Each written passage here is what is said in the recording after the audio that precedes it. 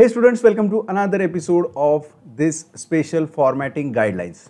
So we are in the second session here, and in the first session we have looked lots of minute details and page settings and all these things. So if you have missed out that video, you can just click here to get the first video.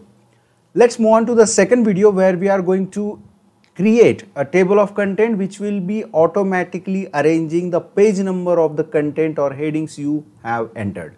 We are directly jumping in for table of content.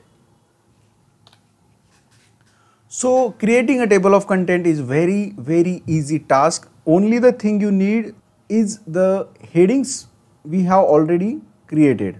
As you can clearly see, we have body of text over here, then heading 1 and heading 2.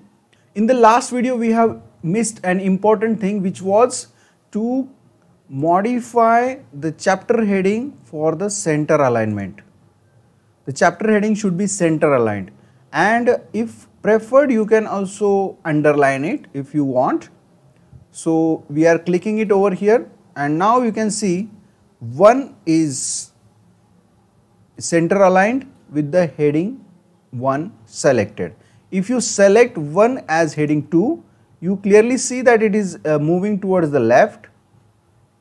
And if we are selecting it as a body of text, you can clearly see it has changed the color from blue to black, which is the color which we have decided for the body of text. So we have automated things over here. So first and foremost, we will just drop down few content and let's format this according to the guidelines. So we have grabbed some content and let's paste it over here. As you can clearly see, there is a hack. When you paste any text in the document, you will definitely have these options. Like the first one is keep source formatting, then we have merge formatting, and then we have keep text only formatting. So this is the last one, that is keep text only formatting, is very important for us. So by clicking it, we will have our data here. So still you can see that even if we have selected keep text only, we haven't received what we really want in the sense of formatting. So what is the real magic? Real magic is just by clicking on this paragraph and by clicking on body of text, you will find that it has been converted into Times New Roman font 12, and basically it has a specific line spacing which we have already defined. Then moving forward, same thing can be repeated. For all text, you can consider it as once, and you just need to check the formatting once again. There is a hack over here.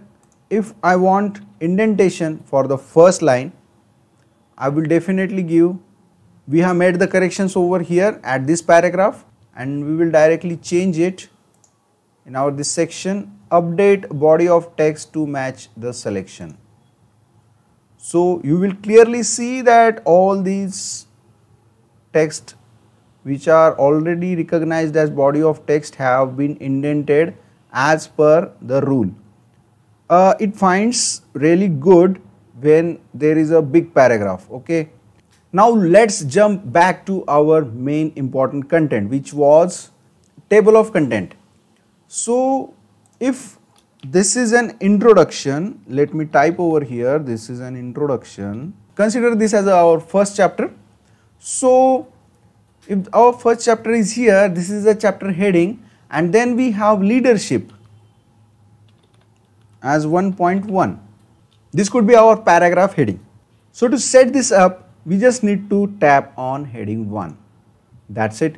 If we want bold heading every time, we just made it bold and just click here. Update heading 1 to match the selection. And all the headings in your document, entire document, whether it is of 5 pages or 500 pages, it will modify each and every heading 1. Okay, so we have done that one. Now it is time for the paragraph heading. As you can clearly see, we are directly clicking over here, it turned blue and it has one fancy arrow. So what do you mean by this arrow? By just clicking this arrow, I can collapse all document inside that heading. You can clearly see there is nothing here. But whenever I am clicking on this triangle, everything will reappear. So it will save lots of your time for just scrolling to all over the document. So this is quite important hack for every academic writer. You got it? Now moving forward, we need to create subpoints. So this could be my 1.1.1 and so on and so forth. Right now we need to make that these points are also should be there in my table of content. So what we'll be doing, we will making this as a heading 3. Don't focus much because I'm just giving an example. So heading 3 is not that much important as per the project guidelines. If you want to correct, if you want to give the formatting, you can directly do it on your own. Just create this line spacing over here. You just need to keep it automatic, and now you just need to click here. So all headings will be changing. So our main agenda here is to create the table of content which is above any basic content. It's time to create the table of content. So to create this table of content, in MS Word we have a special dedicated system. We are right now at the home tab. You need to just jump into the references tab. When you are in the references tab, you can see the table of contents. Just need to make sure that you are selecting a proper table of content over here. To make it simple, I am just selecting the first option, and as you can clearly see, we have our first table of content here. You can see this is heading 1, this is heading 2, and this is heading 3. So the Word already arranged the headings with the specific indentation and page numbers as well. So it is very automatic. So what's happening if I am jumping from one page to another? So I need vision on the first page. One another shortcut I would like to tell you is Control Enter. By pressing Control Enter, you will directly jump into another page. The most of my students were very much confused how to jump into another page, and they are just ending up with the lots of enters and then tabs, which is not actually practical possible every time you format, but this is quite practical. Control Enter. Now 1.1.2 is on the second page, and 1.1.3 on the third one. So let's see if the table contents have already matched up to our changes. Here we have two different options. The first option is that update the page numbers only and update entire table, and you should always select update entire table. And now you can see these three things are on the first page, and this is on the second, this is on the third. So this is a important hack you should know for report making. Now we need to jump in.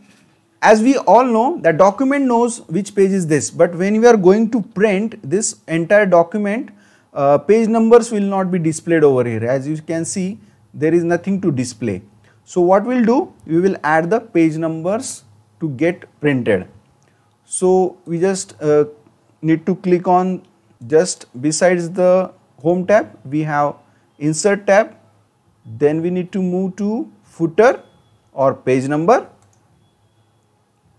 And in the page number we have thousands of options, and on the top of the page we need to have at the bottom of the page.